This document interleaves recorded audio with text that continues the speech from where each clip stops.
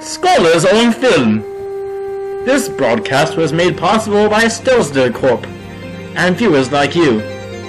Thank you.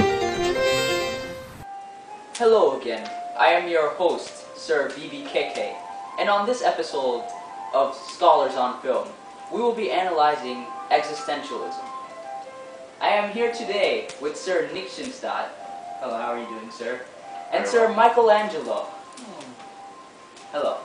So the first movie we can begin with is I Heart Huckabees. Motherfucker,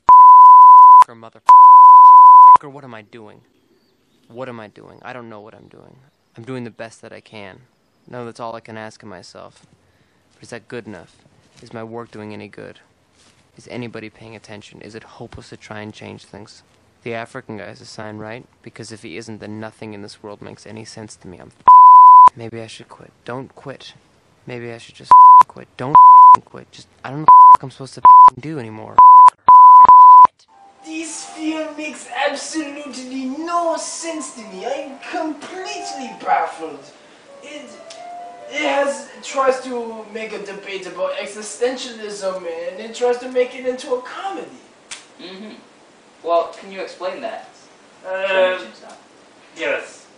At first sight, the existentialism and the nihilism and the absurdism do not appear to be fertile ground for a comedy, let us say.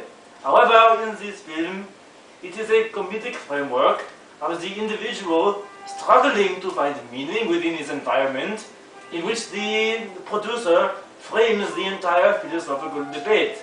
Now, the protagonist, the main character Albert, and his companion Tommy are wondering what is the meaning of these things which are happening in their lives.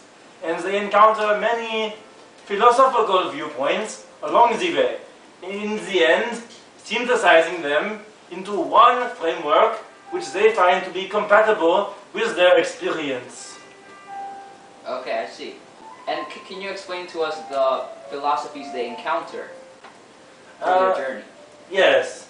It is an elementary philosophy, really.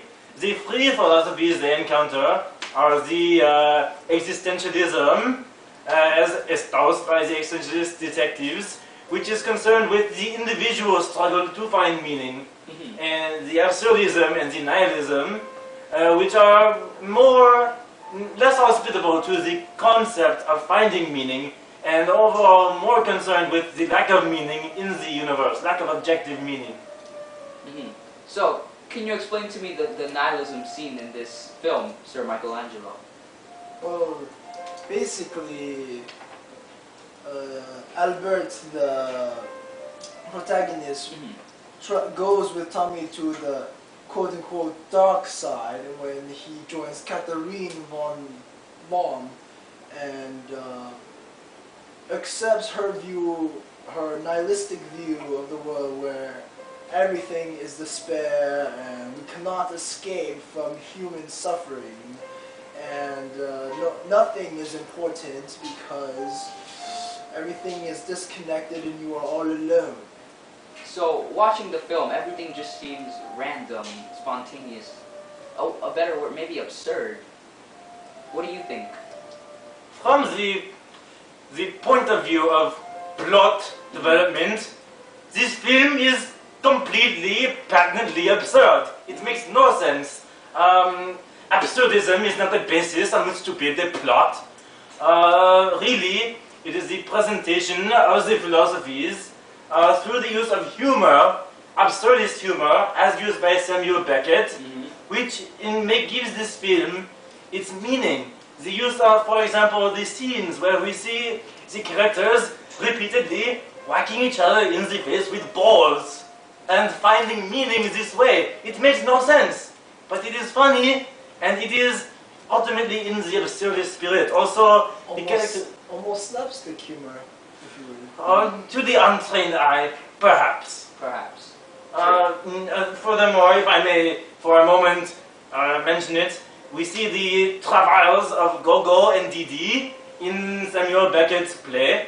reflected here in Albert and Tommy, who spends the entire movie searching for meaning, just going in a circle, doing things which seem to us to be pointless, meaningless, but at the end they feel some sense of fulfillment.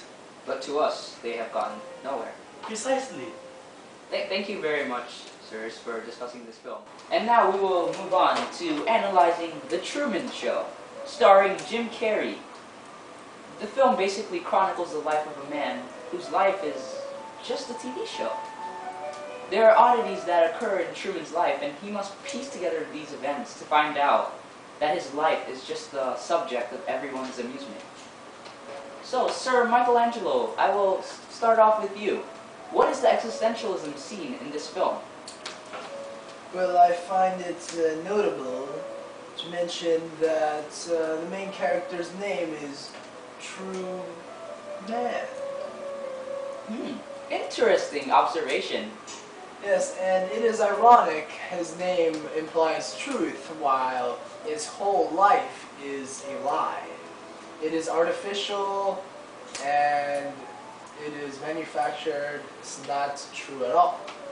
Now, the existentialism scene here is that in this false world of his, Truman lives his life as any normal guy would, but he seems to have no purpose. And when he starts to take hold of his life into his own hands and make things happen himself, he realizes and finds true happiness, which is the message of existentialism. You have to take matters in your own hands. I see. And in the film, we could basically say the director is, in Truman's case, God. He controls everything. He controls the weather, the sun, the people, and how they act around Truman. And in the end, when Truman finally confronts this director, he basically decides to leave this world. What can this film be saying about religion, Sir Nichtenstadt? In this film, we see repeated again and again a theme which has become a centerpiece of the existentialist philosophy. And what is that? As perhaps articulated by Nietzsche, God makes up a puppet out of man. Indeed, one cannot but conclude that Truman has been a puppet until the end of the film, when he liberates himself by defying God and leaving the scene of his life. And in this sense, we see a parallel to Gregor of the Metamorphosis by Kafka. For Gregor never makes this leap of taking control of his life and leaving and doing something for himself and creating his own meaning. He never reaches this stage and never attains happiness. Whereas in his departure, Truman takes matters into his own hands and makes himself and gives his life meaning beyond that prescribed to him by God. Interesting. So we must take matters into our own hands. This is what this film is basically saying.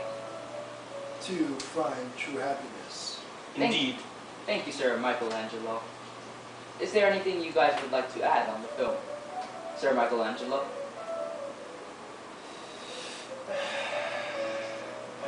That is the last time I will bear this insult. It is not Michelangelo, it's Michelangelo. Oh, I am sorry, sir. And on that note, we will end our program on existentialism on films.